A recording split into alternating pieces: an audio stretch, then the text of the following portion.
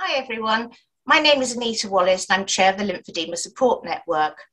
And I'm delighted to welcome today Dr. Catherine O'Leary, GP from Oxford, who is joining us for the fourth in our series of our expert question and answer sessions. So welcome Catherine, and thank you so much for agreeing to join us. So Catherine, this is a question that we have actually often been asked. My GP thinks that nothing can be done to help lymphedema. So what can I do about that? Well, I'm sorry to hear that some patients experience that. I guess maybe some of that comes from our knowledge gaps as GPs.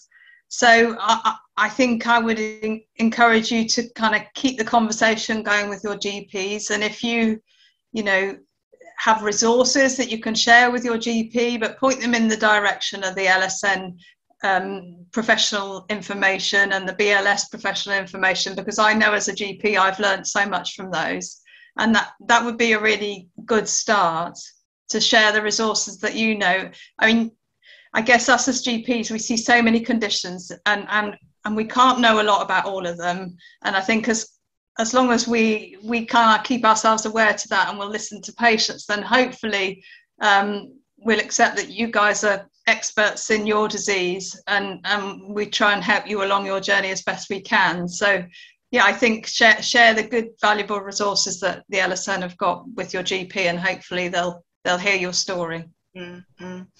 Yes, this is one of the reasons why, we set aside funding to produce our second online training module with BMJ Learning, because we know how important it is for GPs to better understand and how they can help and support their patients. Yeah, the learning module is excellent, and I think easy for GPs to access. So I'm hoping to spread the word.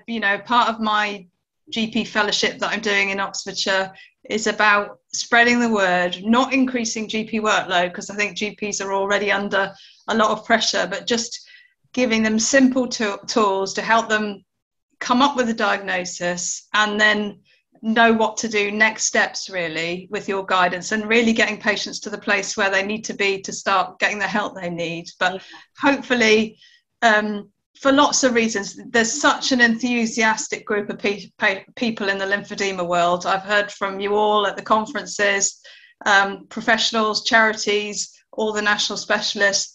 They're there. I know they're beating the drum for lymphedema. So I think if we can just connect that enthusiasm and get that across to GPs, not significantly increase GP workload, but just get them thinking about lymphedema and referring to the right people so patients can get the support they need, then I think that's as much as we can hope for in current times, really.